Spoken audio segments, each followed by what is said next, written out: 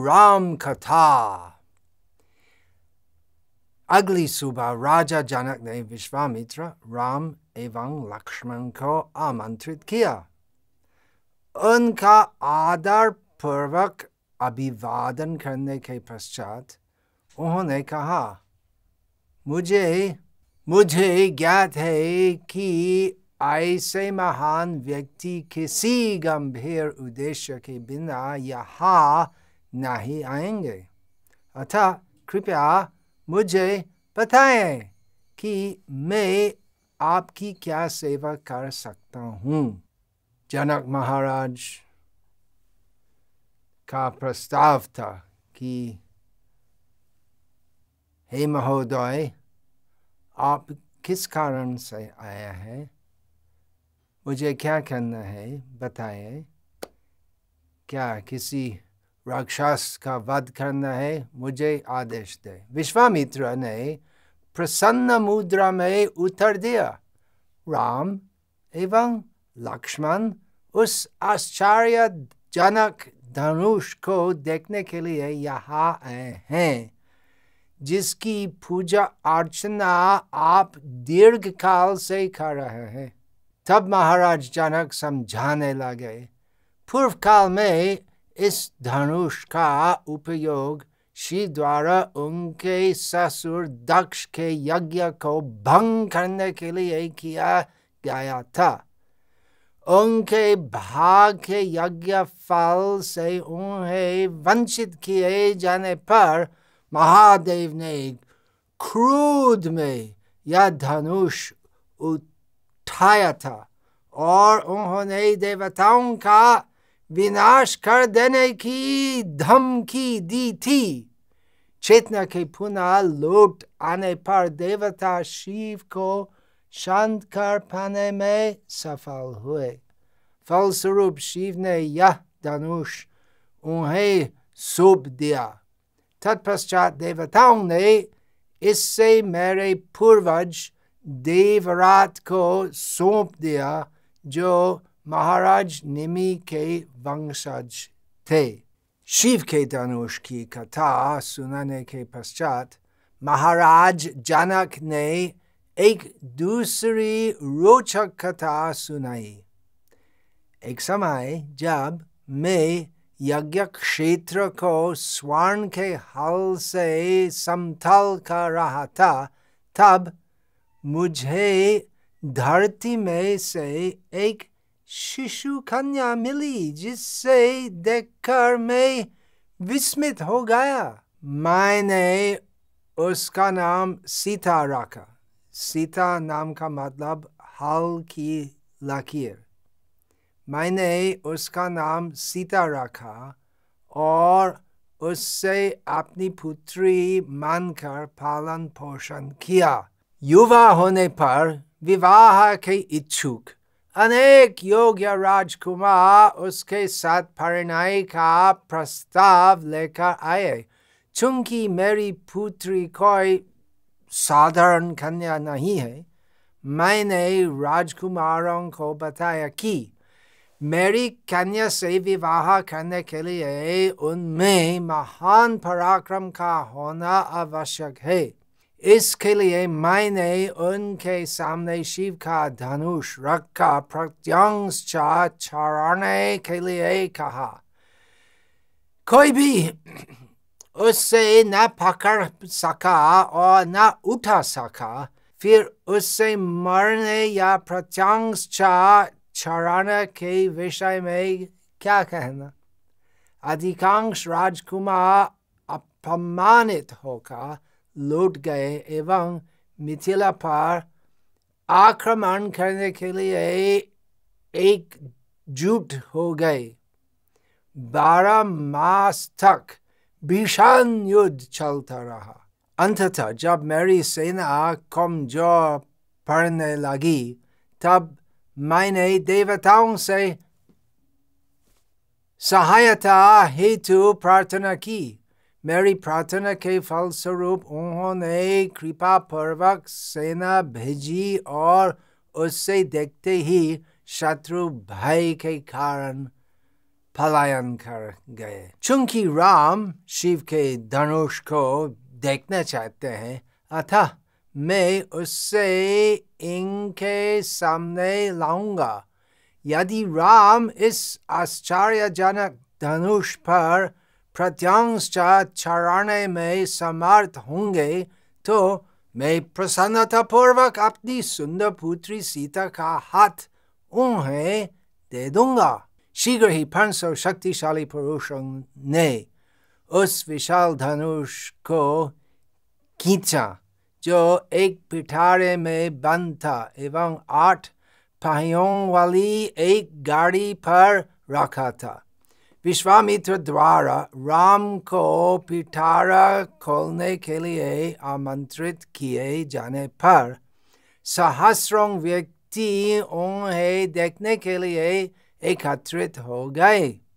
जब राम धनुष को प्रशंसा पूर्वक निहार रहे थे, तब महाराज जनक ने उन्हें सावधान किया। बड़े बड़े देवता, दैत्य, राक्षस, यक्ष, गंधर्व एवं नाग सभी इस शक्तिशाली धनुष को झुका पाने में असफल रहे हैं, तो एक साधारण मनुष्य इस पर प्रत्यंश चढ़ाने में कैसे सफल होगा? महाराज जनक सोच रहे थे कि श्री राम एक साधारण मनुष्य है। अभी जनक महाराज और सब उपस्थित देखने वाले प्रत्यक्ष से प्रमाण पाएंगे कि श्री राम कोई साधारण मनुष्य नहीं है। राम ने क्रीड़ावत अपना बायां हाथ धनुष के मध्य में रखा। उस विशाल जन समूह की उपस्थिति में उन्होंने सरलता से धनुष को पिटारे में से उठाया, फिर धनुष को ऊपर की ओर उठाकर क्षण भर में प्रत्यंश छुड़ा दी और उससे बलपूर्वक झुकाकर मध्य से राम ने क्रीड़ावत अपना बायां हाथ धनुष के मध्य में रखा। उस विशाल जन समूह की उपस्थिति में उन्होंने सरलता से धनुष को पिटारे में से उठाया, फिर धनुष को ऊपर की ओर उठाकर क्षण भर में प्रत्यंश छड़ा दी और उससे बलपूर्वक झुकाकर मध्य से इतनी सरलता से तोड़ दिया जितनी सरलता से एक हाथी का बच्चा गन्ने को तोड़ देता है। जय श्री राम, जय श्री राम, जय श्री राम। धनुष टूटने की भयंकर ध्वनि ऐसी थी मानो कोई पर्वत फटकर नष्ट हो गया हो। ध्वनि की तीव्रता के कारण विश्वामित्र, जनक, राम एवं लक्ष्मण को छोड़ अन्य सभी भूमि पर गिर गए। धनुष के टूटने पर अत्यंत प्रसन्नता पूर्वक महाराज जनक ने विश्वामित्र से आग्रह किया कि वे राजा दशरथ को सीता और राम के विवाह का निमंत्रण देने के लिए संदेशवाहकों को अयोध्या भेजे। 3 दिवस पश्चात जब वे महाराज दशरथ की राजसभा में पहुंचे, तब उन्होंने राम द्वारा धनुष तोड़े जाने तथा सीता के साथ उनका विवाह तय किए जाने की घटना का वर्णन किया। यह सुनकर महाराज दशरथ अत्यंत प्रसन्न हुए।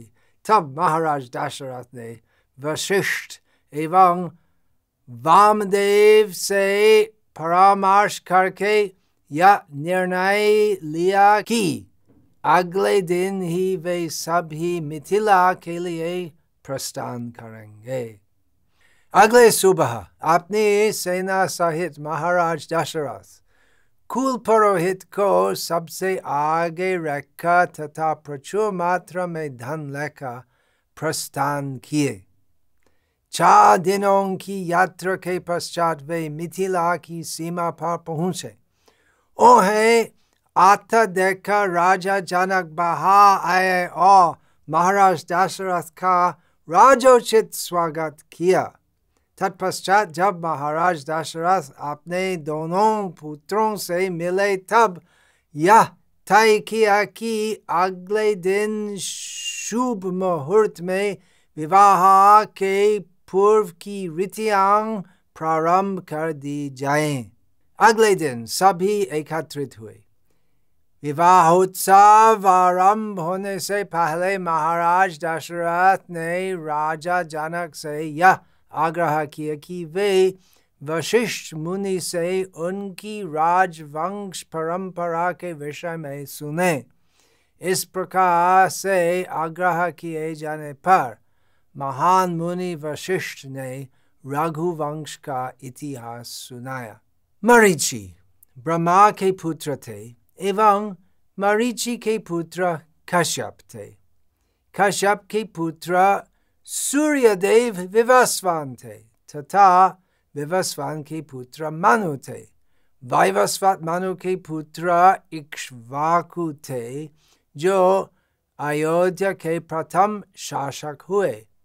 अनेक पीढ़ियों के पश्चात इक्ष्वाकु की वंश परंपरा में महाराज भरत हुए, जिनके पुत्र असित अपने शत्रुओं हायों तालजंगों एवं शशबिंदुओं द्वारा पराजित कर दिए गए।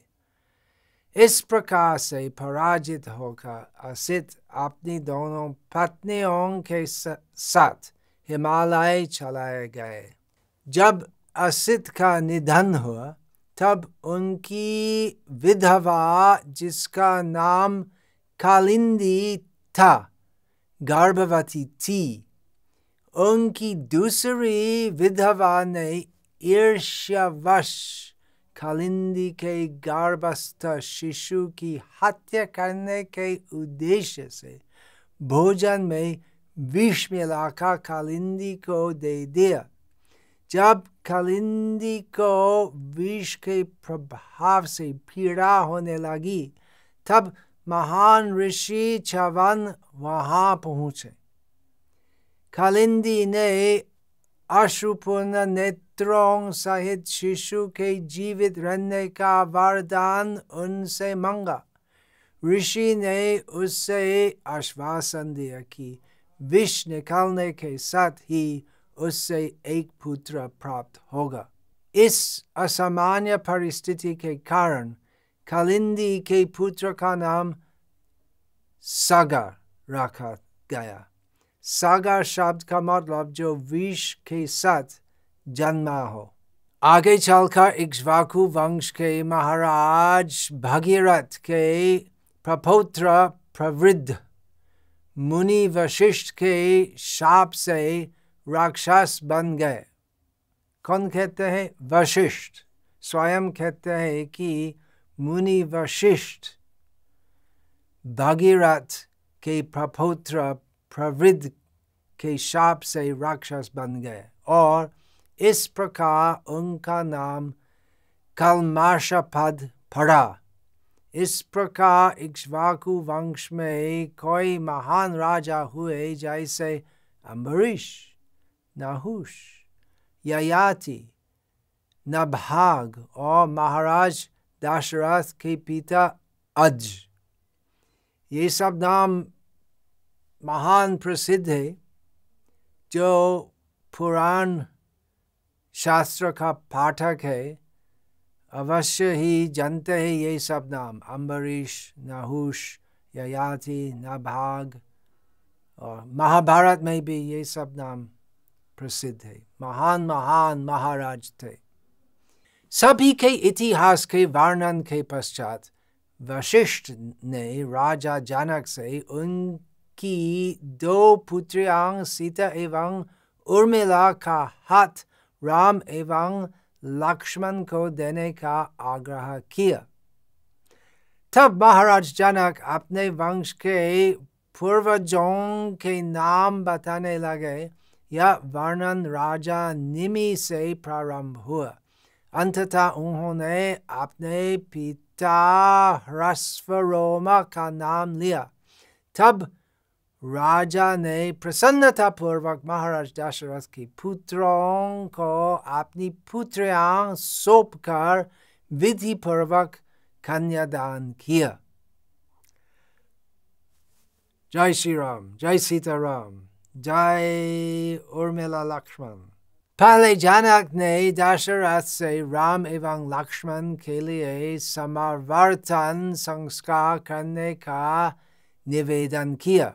इस संस्कार के अनुसार जब विद्यार्थी गुरुकुल से वापस लौट कर आता है तब उसके सिर तथा खंग बगल के केश काटे जाते हैं।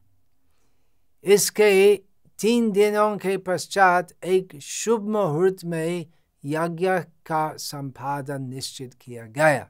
वशिष्ठ ने राजा जनक के अनुज कुशध्वज की 2 पुत्रियों का विवाह भरत एवं शत्रुघ्न के साथ करने का निवेदन किया।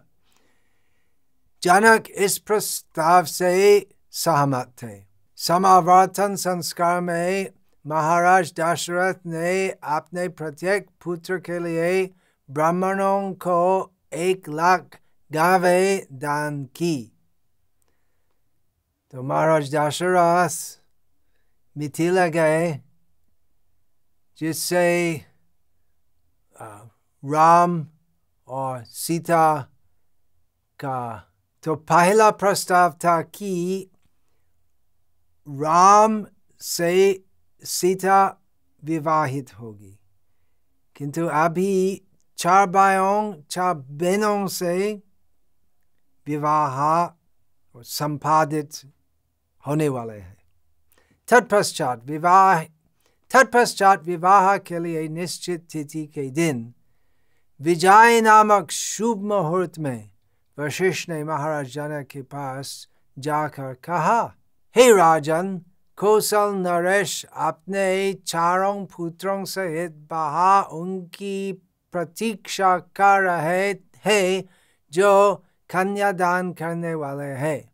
अब अविलंब ही विवाह संस्कार प्रारंभ कर देना चाहिए। फिर महाराज दशरथ अपने 4 पुत्रों सहित यज्ञ स्थल पर आए।